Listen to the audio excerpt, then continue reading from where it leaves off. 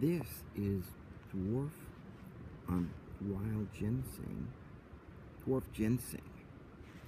Dwarf ginseng is closely related to the true ginseng of medicinal use, but this one's not useful medicinally.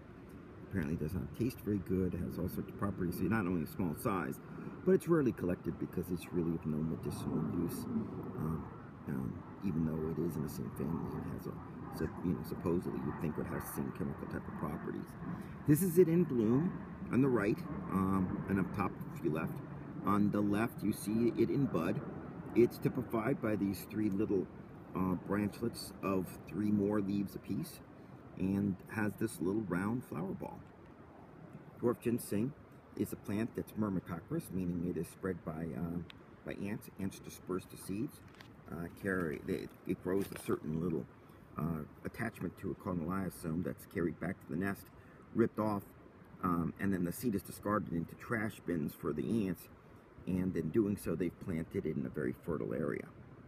This is dwarf ginseng, not a common plant by any means, and closely related to the true wild ginseng, but it is not. This is actually not used medicinally. Genus is Panax, just like ginseng, and a small woodland wildflower of rich woods in the shade, often on hillsides. In fact, oftentimes on very steep hillsides, growing on the rocks, as you can see in this one. A beautiful native wildflower, even though in miniature, and one that's getting that's pretty rare and getting less and less common all the time. Dwarf ginseng in spring, mid-April, here in McLean, Virginia.